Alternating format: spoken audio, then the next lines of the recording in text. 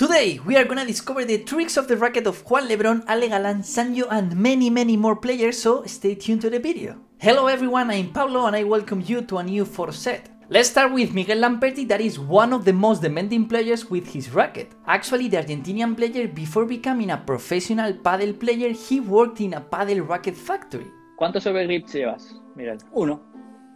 Pero esto es recontra personal. Esto está todo acá en la cabeza. Porque he jugado con 3, he jugado con 4, he jugado con 0, le he sacado el de abajo y he puesto 1. Uno está... Eso es... ¡Pah! La cabeza también maneja todo. Eso es como uno se encuentre más cómodo. Yo comienzo de la parte finita del pegamento. Yo uso una pala de 380, 377 más sangre y 380. Pero claro, no es lo mismo usar una pala de 380 que usar una pala de 370 que una de 360. ¿Sí? Cuanto más peso tiene la pala va a despedir más, pero también a la vez es más difícil de mover. Okay, now it's time to analyze the racket of one of the best defenders of the tour, Fede Chingoto. If you look at the following picture, do you see something different? Well, Fede Chingoto doesn't use the ESA core in his racket. If we buy his racket in stores, the racket will come with the ESA core incorporated, but nowadays there is no top bull paddle player that uses the ESA core.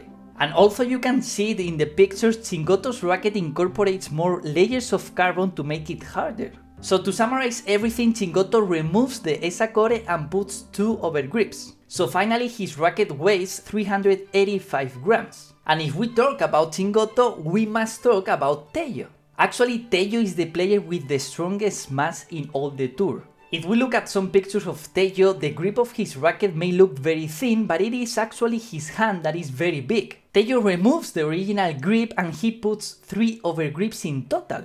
But on the other hand, Tello prefers to play with a racket without the rod finishes, unlike the one that is sold at the stores. So finally his racket weighs 385 grams, the same as Chingoto. Have you noticed that all professional players use white overgrips? Why? Leave me your answer in the comments. The next player used the original grip on his racket. That is something really strange to see. He is Captain America, also known as Alex Reed, who uses the original grip and adds 2 overgrips to make him feel more comfortable. His racket has a special weight for him, 390 grams. And apart from the weight, Alex Reed likes his racket the harder the better. So we have seen in different tournaments with high temperatures putting the racket in the fridge to cool it down and make it a little bit harder between games on the bench. Okay. There are 3 players left to analyze: Sanyo, Galán and LEBRON. If this video is helping you to learn some tricks, I will appreciate it a lot if you subscribe to the channel. Let's start talking about Alejandro Galán and the mystery of his racket, because he uses a different rubber compared to the one that is sold at stores. Well, I did a video talking about all these topics, so I leave the video here if you wanna check it out. Another curiosity is that Galán doesn't use any screws in his racket to make it head heavy. But let's focus on the main question, that is, how many overgrips does Galán use? The answer is very simple. Ale Galán removes the original grip and he puts 2 overgrips. This way his racket weighs a total of 385 grams, the same as Chingoto and Tello. Okay, it's time to talk about Sanyo Gutiérrez. Until we know officially what is gonna be his new brand, what kind of tricks Sanyo uses on his racket? The Argentinian is one of the players who currently plays with more weight, even more than Alex Reed. His racket has a weight of 393 grams, as Sanyo removes the original grip and he puts 2 overgrips. But Sanyo also removes the bumper to make his racket more head heavy.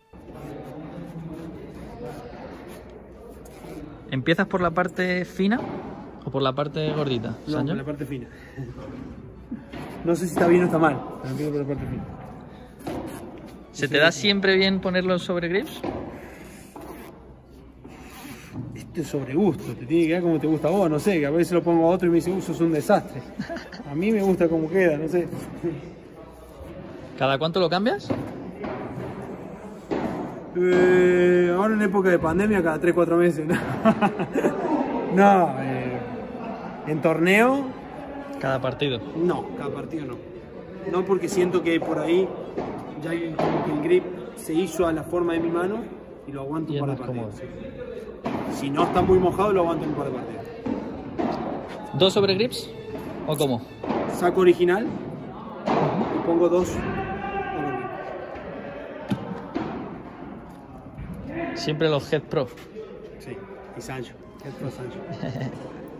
And finally, let's take a look at Juan LEBRON's case. The first thing to highlight about LeBron is the change of train compared to Alex Ruiz, Sanyo or Galan. Because one of the things that LeBron needs in a racket is agility. And that is why his racket weighs 375 grams. However, although LeBron prefers a light racket, he needs his racket to be head heavy and therefore adds lead on the top of the racket. But let's focus again to the main question of the video, that is, how many overgrips does Juan LEBRON use? Well, Juan LEBRON's case is unique. He removes the original grip like many players, but Juan uses half an overgrip up to the middle of the handle and then he adds a full overgrip. In other words, Juan uses 1.5 overgrips. But if you wanna know how many overgrips uses Paquito, Dineno or Bella, like the video and don't forget to subscribe to the channel and see you in the next video.